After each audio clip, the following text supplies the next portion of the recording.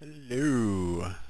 Just got done making this frame engine thing and I wanted to show it off.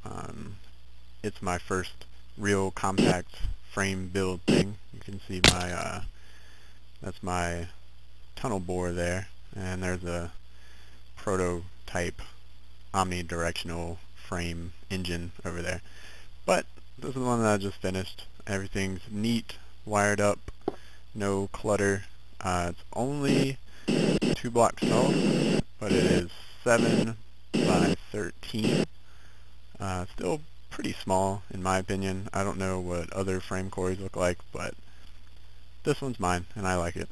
But just got done programming all the commands here, and basically you can just type north, for example, and we'll move north, south to move south.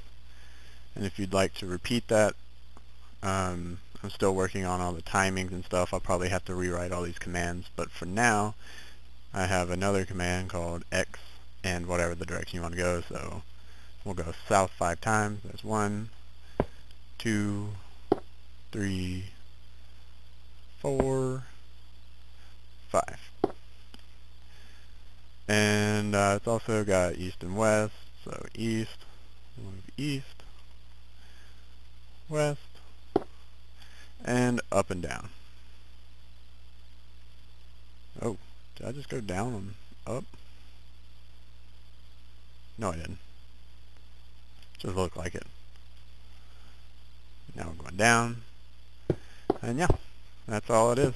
Just got the RedPower bundled cable with a different color for each motor, and that's pretty much it. So, adios.